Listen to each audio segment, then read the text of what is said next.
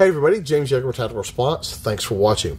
Well, sometimes the FUDs watch our high-risk civilian contractor videos, and you see guys bailing out of cars and dragging people, and their rifles hanging by a sling, and they kneel down to pick up a stretcher to carry somebody, and the muzzle jams into the dirt, and they're like, oh my God. Here's the thing.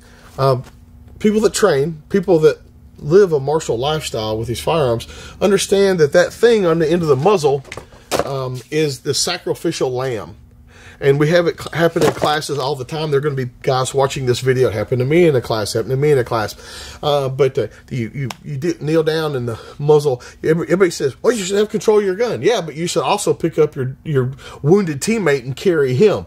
And so the muzzle dips and a pebble sticks in the end, or a glob of mud sticks in the end, and then you need to shoot.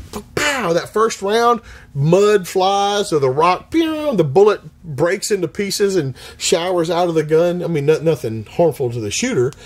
Shooter probably doesn't even know it happens. But the second round goes right through and continues going and hitting the target and things like that.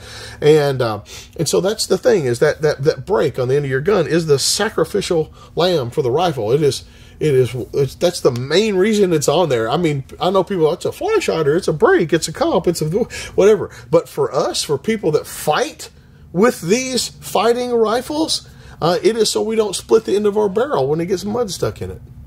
This is James Yeager with Tactical Response, reminding you that your responsibility to be ready for the fight never ends.